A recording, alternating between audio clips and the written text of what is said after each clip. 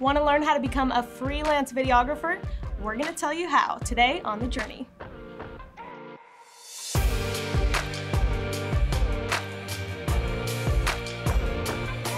In today's world, video is king. Or queen. Exactly. Everyone wants video to be part of their content creation, whether that's for their social media, their blog, or their website. Yeah, and did you know video is projected to make up almost 80% of all internet traffic this year? So no matter who you are, you have to have videography as a part of your skill set. Now there's a lot more to being a freelance videographer than just having your phone or shooting some video, right? So nowadays everyone has their phone, they can record high quality video or take, those great photos in portrait mode. But what's gonna set you apart? How are you gonna actually make money from this? So the first question is, what kind of education or training do I need, right? So there's two different ways you can go with this. I went to school and learned a lot about different photography, videography, those type of skills. So that's one route you can take. Or you can take a different route where, you don't necessarily have to go to college and get a degree in that. There are a lot of different other options you can do. I know you kind of dabble in videography. A little bit. So whenever you were first starting out, it wasn't through a college degree where you learned those types of things. How did you really teach yourself the different tips and tricks? Yeah, I think it was a combination. I really like to get just hands-on and just try and figure things out. Failed a lot, but then also looking at what other people are doing, especially with those courses. Like I took a couple on Udemy, and then I followed a couple people on YouTube that really helped out a lot. Peter McKinnon being one of them. He's a pretty famous YouTuber in the video sphere, and he has incredibly quality videos where he just explains his processes or teaches you different things. And it's helped me out a lot, especially with my transitions and just creating different B-roll footage and creating the videos themselves. Love a good transition. Yep. But I think that the main thing here is just getting that hands-on practice. So however you learn the basics, really you're not gonna truly get it until you get out there, you start practicing shooting different videos, things like that. That's the best way you're gonna learn how. All right, another question that you need to ask yourself when becoming that freelance videographer is, what equipment should we be using? Yeah, at the very least, of course, you need that high quality video camera, obviously, but what else do you need? Yeah, so I think it's going to vary. There are lots and lots of things you can buy when it comes to videography and camera and equipment and accessories. The list go on and on and on. But just starting out, you really want to go with the basics. You don't need thousands and thousands and thousands of dollars of equipment to be a freelance videographer.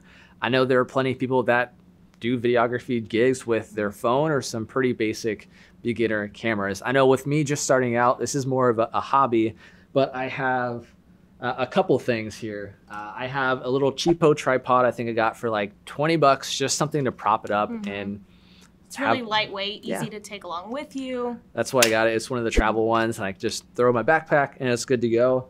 Then I got a beginner camera, just a Rebel T7i. It was pretty inexpensive compared to a lot of other cameras. It's pretty good quality. You're gonna need some type of mic. You can either go a couple of different routes. You can go maybe like a lavalier mic where it's hooked up. I know being a reporter, you might have had a ton of those. And nowadays they actually have lavalier mics that attach to your phone. So if you're recording video on your phone, obviously the audio is not going to be great through your phone. So that's a lot better for interviews or things like that where you want to get better quality audio. And then on top of my camera here, I have what's called a shotgun mic. This is really important when you're just doing footage on the go or out and about. It's very directionally focused. So it's going to capture the audio right in front and hopefully not all the background noise and accessories that might be going on. And then moving on to lenses. Lenses probably going to be the most expensive part of being a videographer. Lenses can get pretty costly with just how many different variations there are and how many different things and focal lenses and apertures. All these things get confusing and most importantly expensive. I have on here just a Canon 28mm prime lens. Now there are a couple different lenses that you can get. They're starting with just the standard zoom lens. That's what most people get. You can zoom in and out on your subject, move it around, make it nice and easy. And then I have a prime lens on mine. These are a little bit more crystal clear and have a bit better of a quality. But the downfall is I have to get up if I want to zoom in and it's right in your face, and it might not be the best in most situations. So check out those lenses. You don't have to spend a fortune. Sometimes just the standard kit lens would work for you if you're just starting out. And two more really important things that you should definitely get: backup batteries and backup SD cards or memory cards. Just in case. There is nothing worse than getting to a shoot and you're ready to go and you realize that your battery's about to die or you don't have enough memory to record anything. Yep. And my battery's actually dead. This is the dead camera. Not prepared. Not prepared. Another important thing to have is that great lighting, right? As Lizzo said, you need that bomb lighting.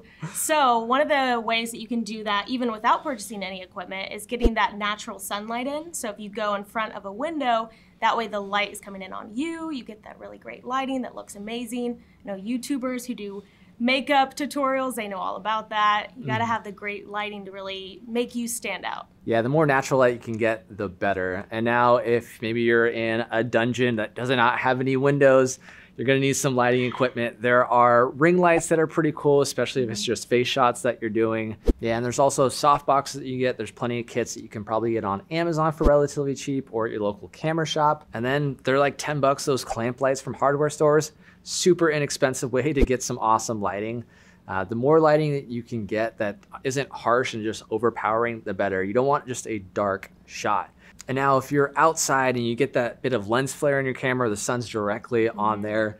Another thing you get that's pretty inexpensive is just a lens hood. They're pretty cheap on Amazon or your local camera shop. Just goes right on the end of the lens and it blocks that sun. So as Neely mentioned earlier, you know, start out with the basics, you know, and then once you're growing, you're making a little bit more money, you can splurge on some of the really cool things to set you apart. So I know whenever someone uses a drone and gets that aerial footage, like that is such a wow factor and really makes your videos stand out. Like whether that's, you know, a travel video or like wedding videos, they tend to use that. Even real estate agents and like home inspection, now they're using, you know, these drones to help get that full area coverage. And so you never know. I mean, there's a lot of money that could be made just by knowing how to operate and use a drone.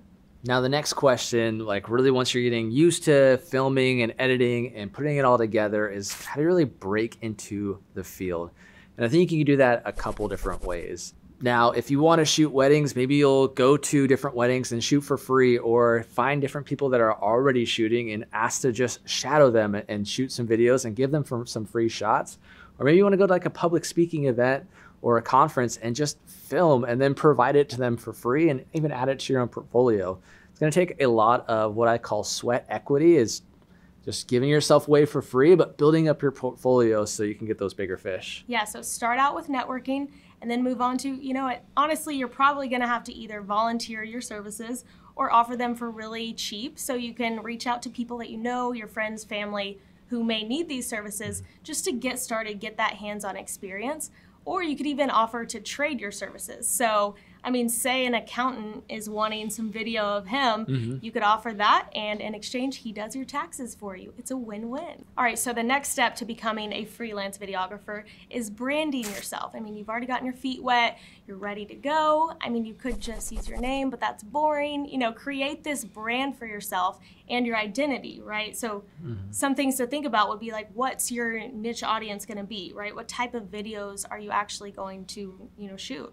Yeah, and I think branding yourself, not only as just yourself, but as a company, really adds like a next level of professionalism and legitimacy for your business, for your brand. Yeah, and there are a lot of different elements that go into your branding, right? So you want to start out with your website, right? That's one thing to think about. The next thing would be social media, right? All of these pages really work together and create your brand. And now with the website and with social media and your name, all these different things can house your portfolio. I know a lot of people will go and put part of their work on social media, especially Instagram and YouTube, since they're very visual, video heavy social media platforms.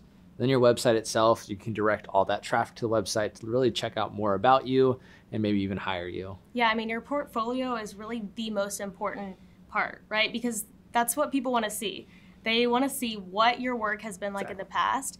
I know some of the best ways that I've seen videographers show up, it'll be on like Facebook, right? A really popular wedding video gets shared or things along those lines. All right, our last question, and this is the important one. When can I start making money? Yeah, it's all fun and games until you can't pay rent.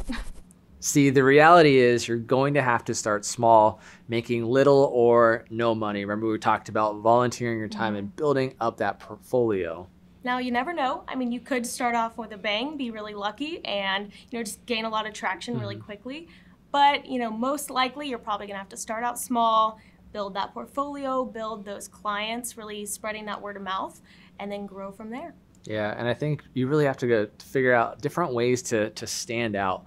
There are a ton of videographers out there. There's a ton of people competing for the same jobs you might be. So what can you do to stand out from the crowd? Now, one person I follow a lot is Jesse Driftwood. What really caught my attention with him, and he does these crazy, just super high quality daily Instagram stories of just his life, right? Like there's different little videos. I showed you one earlier with his cool transitions, and it was just him opening up a window, but he made it into like this giant scene. And that really stands out versus everyone else. So if you can do something just super unique and super just amazing to watch, that's how you stand out. We really hope this helped you really understand how to break into becoming a freelance videographer and just most importantly, get you inspired. Make sure you like this video, add a comment below. And don't forget to subscribe to our channel and ring that bell so that you'll know whenever we upload new videos. This is The Journey. See you later.